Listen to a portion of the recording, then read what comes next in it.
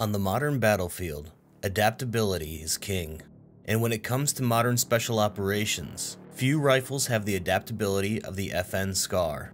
Short for Special Operations Combat Assault Rifle, the SCAR was designed from the ground up to be carried by only the most elite of warfighters. Unlike many successful designs that came before it, the SCAR was not a product of accidental success or rushed adoption by necessity. No, the SCAR was specifically designed with modern operators and modern tactical scenarios in mind. The SCAR's genesis began in 2004 when the United States Special Operations Command, or SOCOM, issued a request for a family of modern assault rifles offered in 2 calibers, but they must also share as many parts with one another as possible. In addition to this, special operations operators in the field had been requesting a rifle design that had the ability to change barrel lengths or even swap calibers without the need for an armorer. The legendary Belgian-based company, FN Herstal, stepped up to the plate and began design on the SCAR family of rifles. The FN SCAR came in 2 varieties, the SCAR L, or light, and SCAR H, or heavy. The SCAR L was offered in 5.56 NATO and H in 7.62 NATO. Each rifle had a high amount of parts interchangeability and were designed with user-friendliness and ergonomics in mind. By 2007, the design was finished, and after some delays, the first SCAR rifles were issued to select units in the 75th Ranger Regiment, with about 600 rifles being deployed. Initial assessments of both variants of the SCAR were good, but by 2010, SOCOM canceled new orders of the L variant, citing that the rifle did not offer a significant enough advantage over the M4 platform. The SCAR H, on the other hand, was highly effective in combat. Unlike other legacy battle rifles available, such as the M14, the FN SCAR featured a manual of arms and ergonomics that were very similar to the M4. The SCAR H was also significantly lighter than most 7.62 rifles available at the time, while maintaining a soft recoil impulse despite the large cartridge it fires. Over the course of its service history, SOCOM flip-flopped on its stance regarding a 5.56 caliber SCAR. At one point in time, SOCOM ordered caliber conversion kits for the SCAR H to convert it to fire 5.56, but by 2011, SOCOM made the final decision to start acquiring SCAR Ls once more. And now, US Special Operations uses many variants of the SCAR, including both calibers, long-barreled designated marksman variants, and CQC short-barreled versions. The SCAR's success doesn't end with the US military, however, as over 20 different countries have adopted one or several variants of the SCAR rifle, and it has also become very popular in civilian sales, where semi-automatic versions are offered in nearly every caliber and barrel length as military options. During my time as a firearms dealer, the SCAR was so popular that it was often out of stock for long periods of time, while distributors waited for new arrivals from Belgium. The SCAR family of rifles is not without its detractors, however. Many have criticized the SCAR for being too expensive for little improvement over legacy designs such as the M4 carbine, especially when it comes to the SCAR L variant. But there's a near universal agreement that the SCAR H is an across-the-board improvement over earlier battle rifle designs.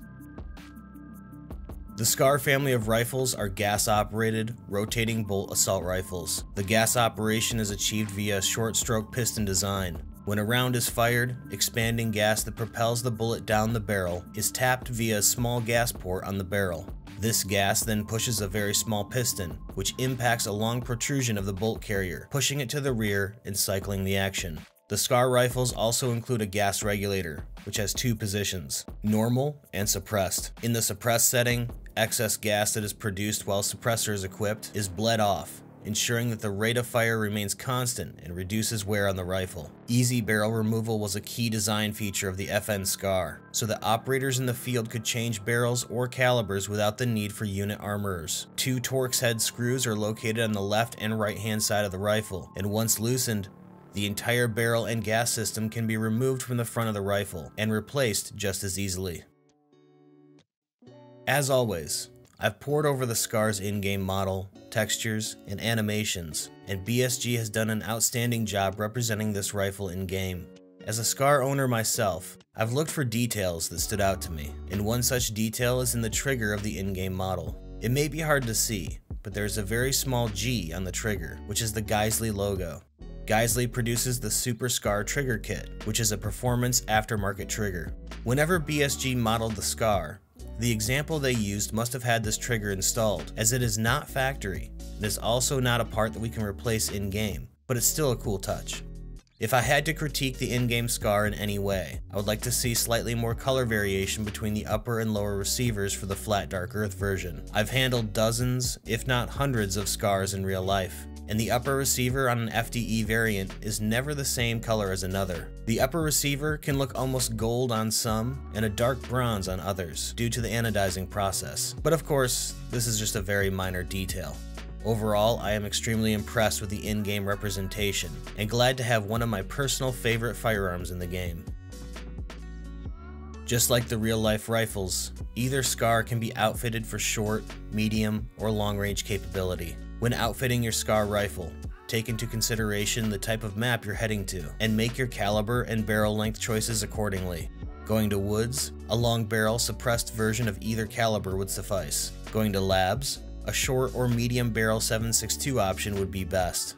Headed to dorms, a short and loud 5.56 variant would be a great choice. Unless more parts are added to the game, you don't need to make a whole lot of changes to the SCAR. Simply attach a high ergonomics rear grip of your choice, such as the Growl S. And if you're using a medium or long barrel version, replacing the underside and side rails with the MREX rail piece will enhance your stats. Your muzzle device of choice should reduce recoil as much as possible, while maintaining at minimum 30 ergonomics. So consider the Silencer Co. Saker for the 5.56 version, and either the 3-piece Lantac Dragon muzzle brake or the suppressor of your choosing for the SCAR H. Don't be too alarmed if your recoil numbers aren't as low as a meta M4. The slower fire rate of both guns will help to keep you on target, and the gun shouldn't feel like it jumps around too much. Accuracy is key with both variants of the SCAR, so switch to semi-automatic for slow and precise taps at medium to long range, and automatic hipfire for close quarters. While the debate will rage on for decades as to whether or not the SCAR is a worthy improvement over previous designs, such as the M4, there's no denying that the SCAR rifles in service today have been reliable and effective combat tools by elite warfighters all around the world. With my own experiences with the SCAR, I have to say that the unnaturally soft recoil impulse of this exquisite rifle, combined with its excellent ergonomics and ease of maintenance, will ensure that it remains a part of my collection forever. These features, combined with its reliable service history, makes it no surprise that USEC operators would choose to bring the SCAR rifle into Tarkov. And as we look to the future, new adaptations to the SCAR platform are emerging every few years, so who knows? Perhaps the SCAR will continue to serve with the military elite for decades to come.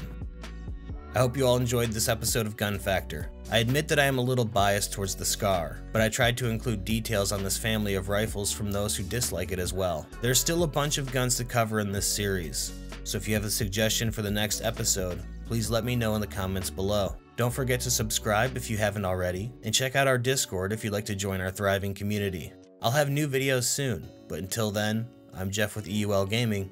Good luck out there.